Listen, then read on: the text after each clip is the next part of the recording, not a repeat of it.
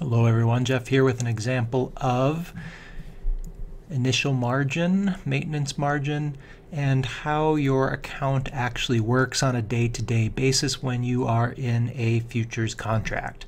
In this example, you are entering a long futures contract to buy December corn for $4.15 per bushel. The size of the contract is 5,000 bushels.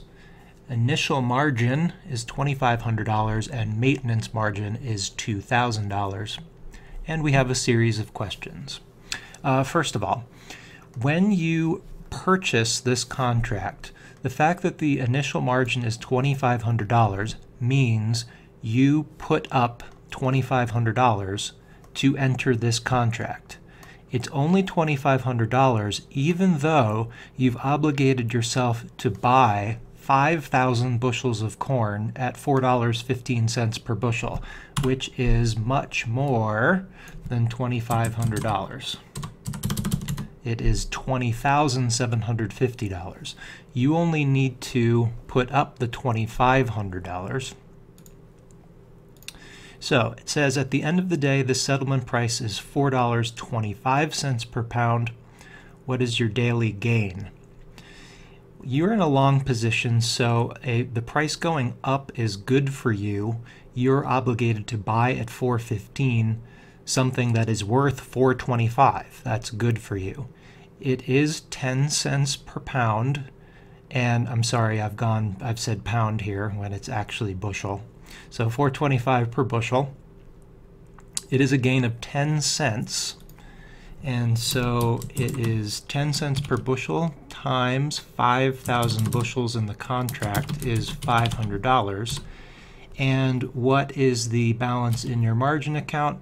You started with $2,500 to open the position, and you've made $500 in this day, and so you now have $3,000. That's a pretty big swing, and this is relatively realistic.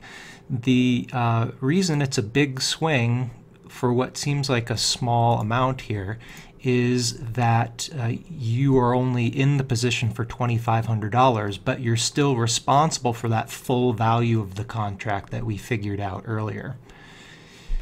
Okay, so at the end of the second day, it says the settlement price is $4.12 per bushel.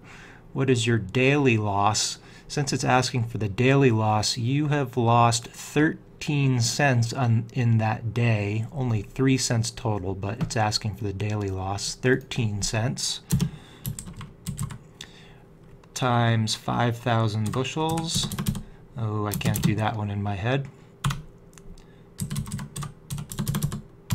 $6.50.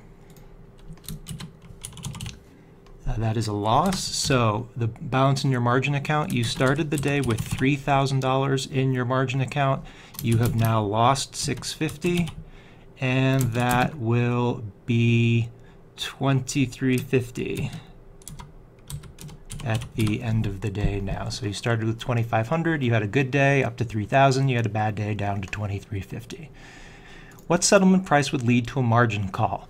A margin call occurs when the value of your account drops to or below $2,000. This is to protect your broker from you having a loss and not having any money to pay for it.